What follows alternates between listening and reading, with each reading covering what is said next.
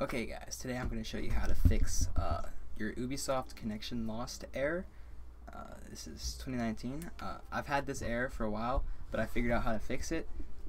This is me talking to Ubisoft support.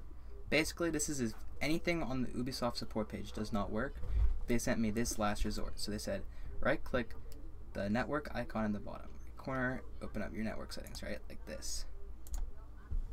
You open them up.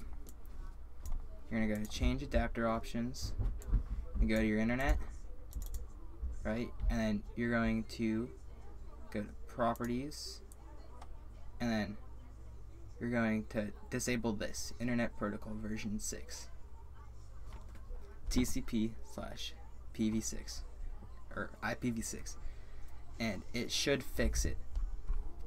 That's all it requires. Here, I'll do it once more.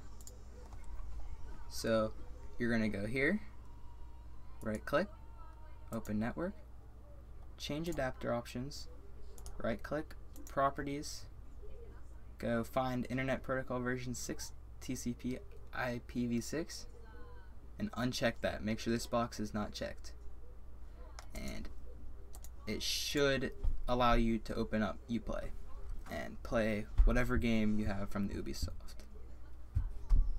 Thanks for watching. Hope this helps any fixes, and yeah, thanks for watching. Peace out.